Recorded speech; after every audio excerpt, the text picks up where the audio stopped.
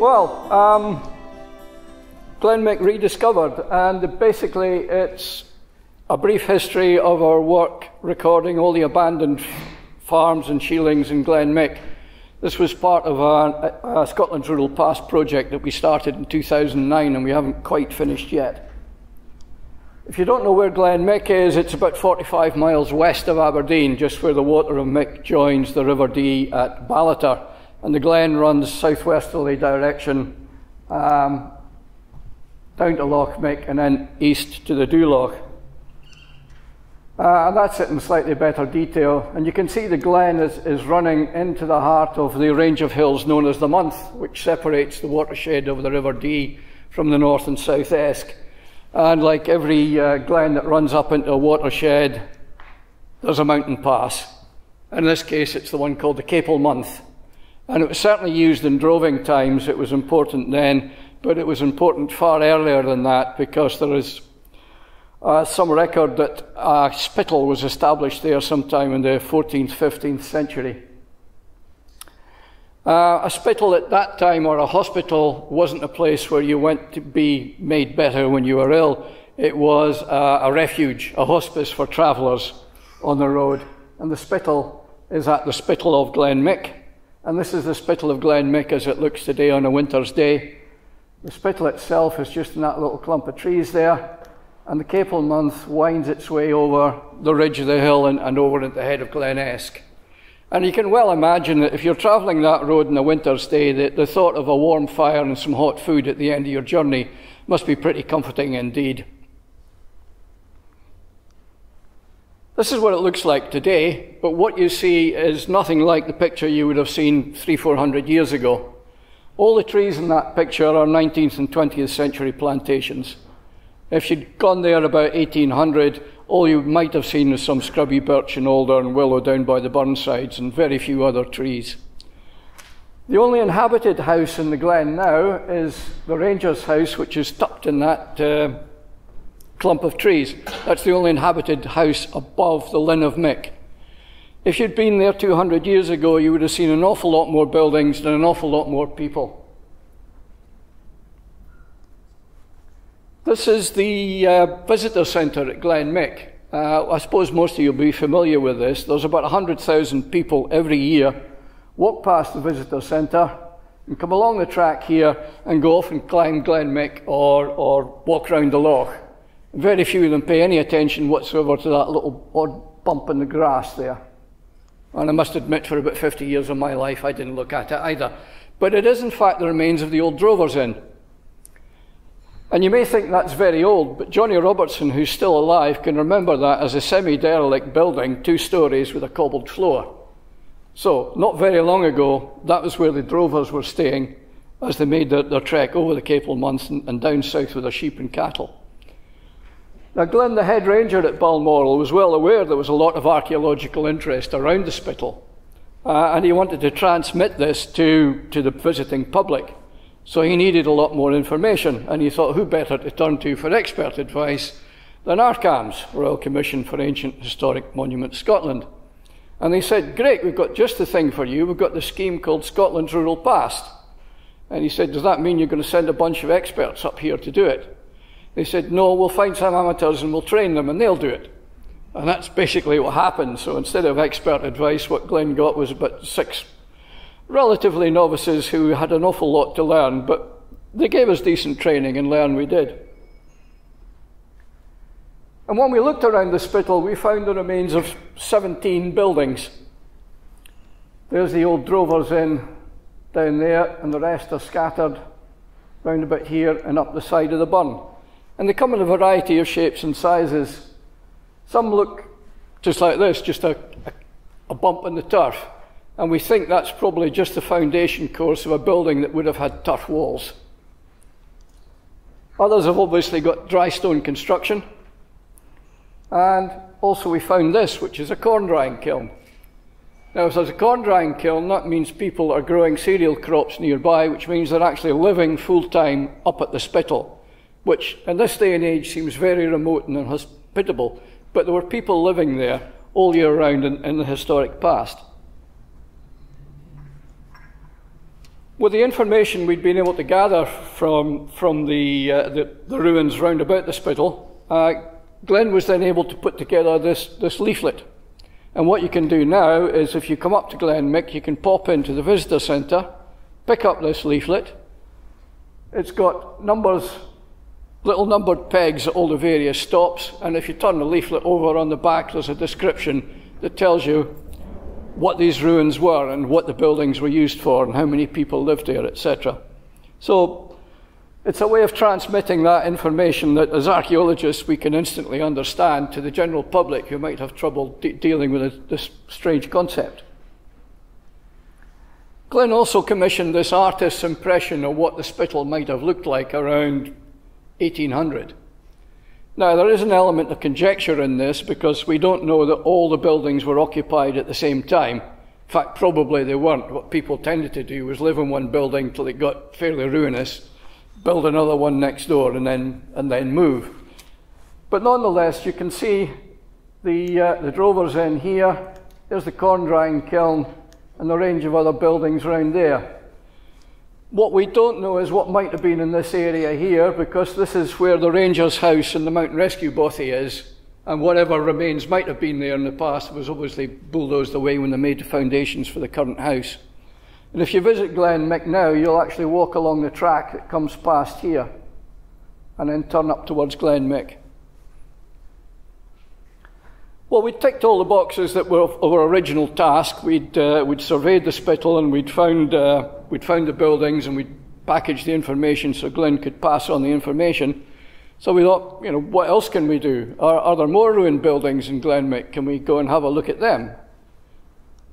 And the answer is yes, there's an awful lot of ruined buildings in Glen Mick. This map shows all the sites that we have surveyed since 2009. A lot of them are permanent settlements. There seems to be a habitation almost every kilometre down the glen. And up here there's a scatter of summer Shielings and then more permanent settlements down there. How big were these settlements? How many buildings? How many people lived there? The information was fairly scant if you looked at the records. I haven't got time to go through all these, but I'll share two of them with you. We'll look at Titabuti and we'll look at Clashmick and Ochnacraig. This is Titabuti. It's about a kilometre north of the Spittal. The only thing that was recorded about this was basically two sentences. One says, appears in the first edition Ordnance Survey map, and the other sentence said, what appears to be two long houses appear in an oblique aerial photograph. That was it. Nobody had been anywhere near there to check to see what was actually there. And it's literally a stone's throw from the main tarmac road running up Glen Mick. And the rest of the information about all the other settlements was of much the same order. This is what you'll find at Titabuti if you look around. The main cluster of houses is there. There's another two enclosures with two houses there, which we suspect might have been used in the droving period because you can enclose sheep and cattle overnight in the enclosure where the drovers rested in the inn. There's a corn drying kiln. It's lost in the woods now. You've got to go looking for it, but it's there. And this is what the main cluster of settlements looks like. There's the longhouse, which in fact is a byre dwelling because it's got two doors, humans at this end, cattle at that end because that's the downhill end, and the Bree flows out through a little hole in the wall and goes away from where the humans live. And the other longhouse, in fact, was a short house which has been extended twice. And here's a winnowing barn, and as I've said, a corn drying kiln. So this was again permanent habitation. But as well as looking at the relics on the ground, one of our members, Linda, was also looking at the Invercold archive. And what she found was this little script. And it says, I promise and obliges me, John Fraser in Titabuti, to build a stone dyke round the said town and lands that are to be taken in and brought under corn and grass at that place. And it's dated Whitsunday, 1768. Now, we can't tell from that if Titabuti was already settled and was being expanded, or if this was a new settlement. We do know from records from other areas that there was such pressure on land in this period of history that places that had been used only for summer shearings were being permanently settled. And there's a fair chance that Titabuti was one of them. So at 1786, we've got a permanent settlement, or at least an enlargement of a permanent settlement at Titabuti. Further down the Glen is Auchnacraig and Clashmick. This is Clashmick here, and Auchnacraig over there. Auchnacraig, of course, means field of the crag. And when the Ordnance Survey came along, they took the name for the field and gave it to the hill. And it should really be Cragnanoch, but they got it wrong. If you can just imagine that map just rotated very slightly clockwise. Here we are, Clashmick and Auchnacraig there. This is the factors map from 1809. The land at that time belonged to Invercold Estate, and the laird employed a consultant factor to come and map his land and assess all the rents he was collecting from his tenants and work out if he could actually make more money out of the deal. And the factor was not very complimentary. Here it says, poor cold land, rough stony grass, rough pasture. And the upshot of all this survey work was that the factor went back to the laird and said, look, these people can barely feed themselves, let alone pay you a decent rent. What I suggest you do is amalgamate all these small farms together and let it out as one big sheep grazing. And from what we can gather, that's exactly what he did. Because we know from this map that this area was inhabited and indeed cultivated in 1809, and we know from the 1841 census that no one lived there. So it looks as if the period of tenure in some of these places, including Titabuti, 1768, and abandoned by 1841.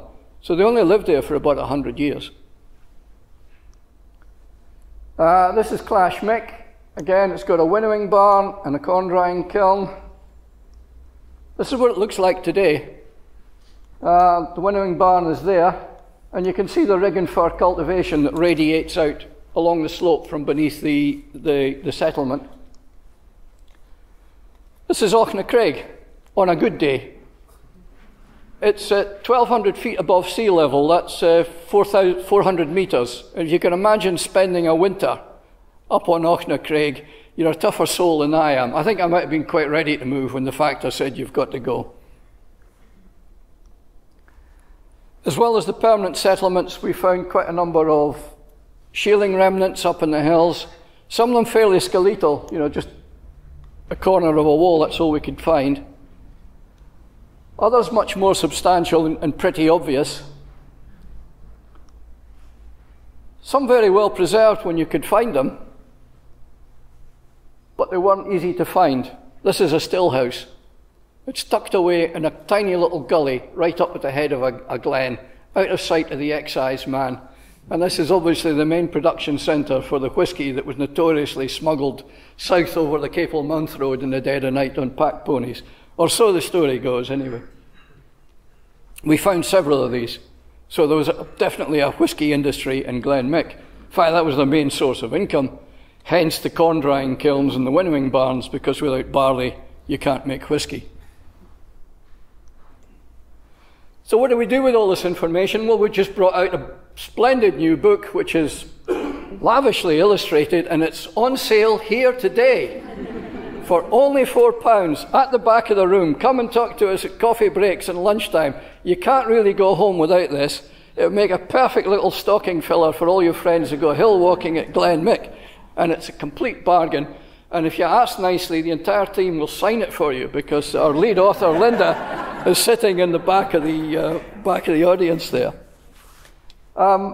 Not only that, but coming very soon is our teacher information pack. If any of you are involved in education, we've put together a pack specifically for schools and teachers, which will be ready in the new year, but we've got a leaflet describing what we're going to do.